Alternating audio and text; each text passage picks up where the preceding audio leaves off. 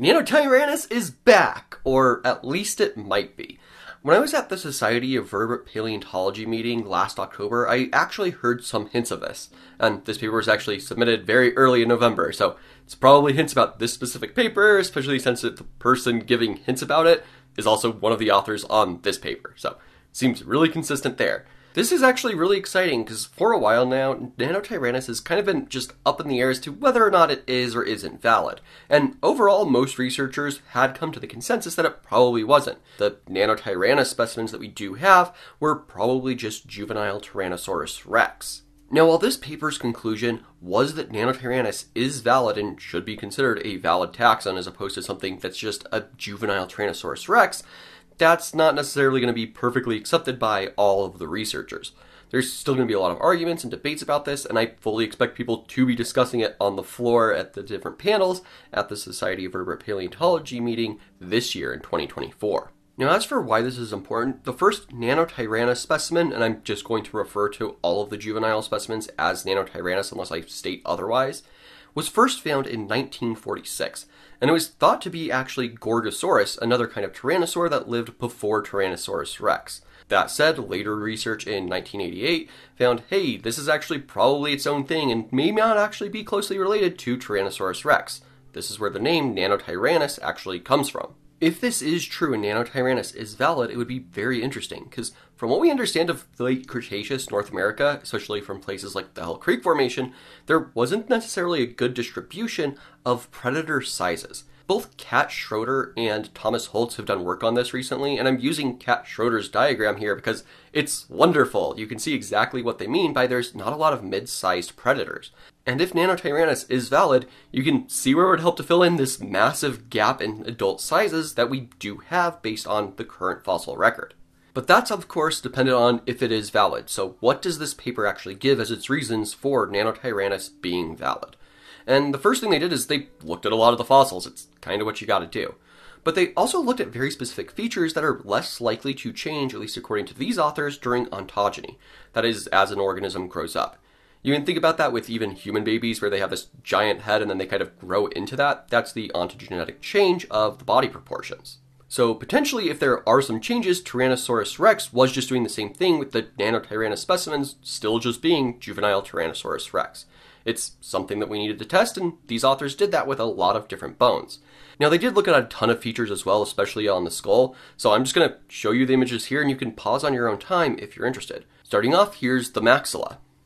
And then there's the lacrimal bone here, the nasal bones here, the post-orbital bones here, the jugal bones here, the squamosal bones here, the ectopterygoid bones here, the syringular bone here, and finally the dentary bones here.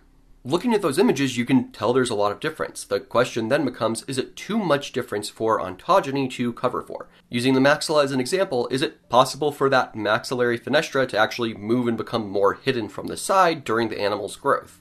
What they found based on some relatives of Tyrannosaurus is no. And they did this with two main organisms. The first is Gorgosaurus, but the second one that I think is even better is Tarbosaurus, which was very closely related to Tyrannosaurus rex and would have lived in what's now Mongolia and parts of China. We have a great growth series for Tarbosaurus, which means we could really compare and see how certain structures in both the adults and the young skulls do seem very similar, such as having tall orbits, and the location of the promaxillary fenestra, as well as the shape of the orbital bar on the lacrimal bone, as well as many more features. So based on Tarbosaurus, one of Tyrannosaurus rex's closest relatives, it doesn't seem that likely like it would have been able to go through so much ontogenetic change. In order to further test this, they also did some morphometric analyses, and what you end up with is the Nanotyrannus or juvenile Tyrannosaurus rex specimens all grouping together, almost no middle ground, and then just Tyrannosaurus rex as adults. So seemingly there's just two entirely different morphotypes that were existing, and we really don't have any intermediate types. There's also other outliers, like when you look at the hands of Tyrannosaurus and Nanotyrannus, where Nanotyrannus, while being smaller in body size, actually had larger hand claws than what we see in Tyrannosaurus rex. And I'll talk more about that later. They also did bone histology, though, to try and understand the growth of these animals, and this is mostly data taken from other papers because there's been a lot of work like this done on Tyrannosaurus rex. However, very importantly, in some of the younger specimens of potentially Tyrannosaurus rex, like the famous Jane specimen, they looked at it and went, hey, this is actually slowing down its growth, meaning it potentially was reaching near adulthood. And it would have still been much smaller than an adult Tyrannosaurus rex, meaning that potentially it's just not a Tyrannosaurus rex.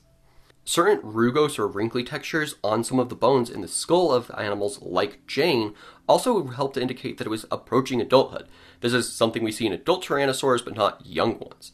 So it really does seem possible that some of these Nanotyrannus specimens were approaching adulthood, and that they may have had a slightly different growth rate than Tyrannosaurus rex. And they actually plot these on the same graph, so you can see that potentially, yes, there was just a smaller Tyrannosaur in the same environment as Tyrannosaurus rex. They then also did phylogenetic research using many different matrices from different authors. And what they were able to find is that it's either very close to the base of the Tyrannosauroids, so it would be a non-Tyrannosaurid Tyrannosauroid, or potentially just inside the Tyrannosaurids. But again, not directly related to Tyrannosaurus rex, something that's very interesting. Because of these many lines of evidence, the authors do suggest that no, Nanotyrannus is its own thing. It would have been living alongside Tyrannosaurus rex, and it's not an actual growth series into Tyrannosaurus rex.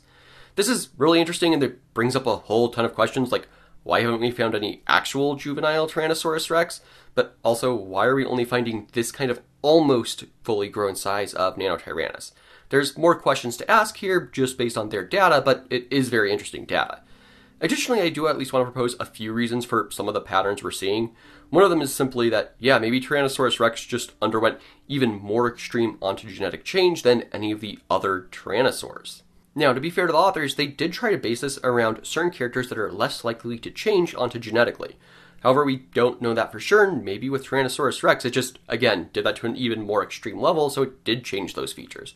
It's hard to know for sure without more data, and especially more specimens, so get out there and find more. Additionally, when looking at the slower lines of arrested growth that indicate slowing growth rate, it is potentially likely that these animals just died early and weren't able to hunt as well. For example, a series of injuries could have slowed down something like Jane's hunting ability, meaning that potentially it just grew less because it couldn't collect as much food during the certain growth seasons. And then eventually, because of those injuries, it did die early. It's not really just as straightforward as saying, hey, look, it was slowing down its growth, and it was definitely because it was reaching sub-adulthood. And as for the claws, I actually think that the fact that the Nanotyrannus claws are larger does bring up a very interesting question for the Tyrannosaurids. And that's simply maybe they had arms still, but reduced arms, because they didn't need them as adults, but still needed them as young. What could potentially be the case here is if Nanotyrannus is actually just juvenile Tyrannosaurus rex, maybe they needed them more for hunting and grappling prey. Meanwhile, later as they got larger, they actually were able to reabsorb some of that calcium in those finger claws, and this is something we've seen in other animals, such as Triceratops, where again, great growth series, the young had these little triangular typed horns on the back of their frill and lost them as they got older. So it's very possible that that could have also been one of these roots for why we're seeing some of these differences. My favorite idea, though, is potentially it could just be dimorphism, which sounds really odd, but when you look at certain animals, like certain types of garter snakes, there are massive size differences between the females and the males. And especially when you're something that weighs many multiples of tons, potentially having smaller males could make the mating process much easier, because you're not dealing with two multi-ton animals, just one multi-ton animal and one that weighs maybe a ton. And that may have made that entire lifestyle and that part of their lives much easier. Again, it's really, really hard to know, and I think these are very intriguing questions that this paper has helped to bring up, because it's actually re-looking at many different parts of the data and suggesting something that hasn't been suggested for a while. And I'm sure that this will help lay the groundwork for even better paleontological research in the future.